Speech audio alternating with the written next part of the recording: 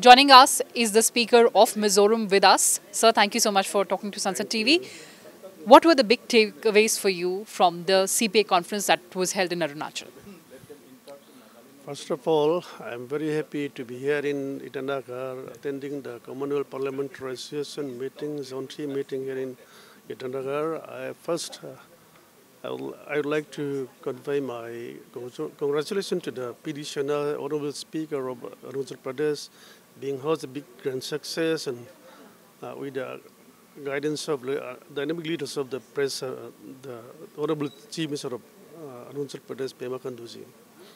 Yeah, the main theme of meeting is now how to unite our Northeast region in a good aspect, in all respect. I mean, as you know, Northeast are almost look from the plain area.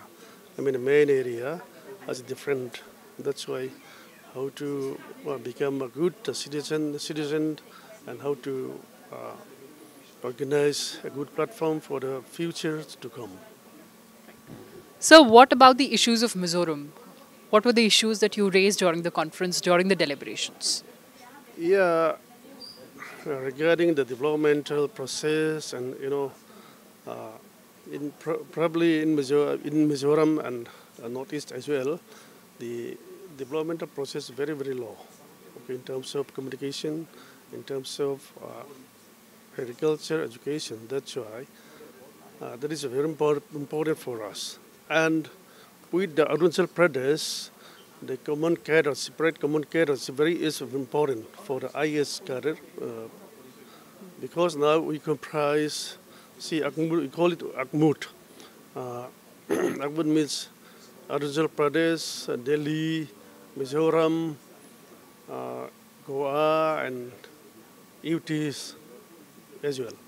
So this is big and very difficult for us. So most of the IS officers do not like to come to Mizoram and Arunachal Pradesh as well. So this is not a post of punishment. So we have to have a separate cadre.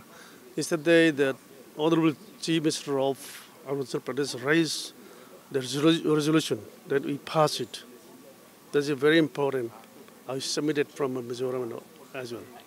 On that note, thank you so much for talking to us. Reporting from Itanagar with camera person Jitendra Negi, I'm Kriti Mishra for Sansad Television.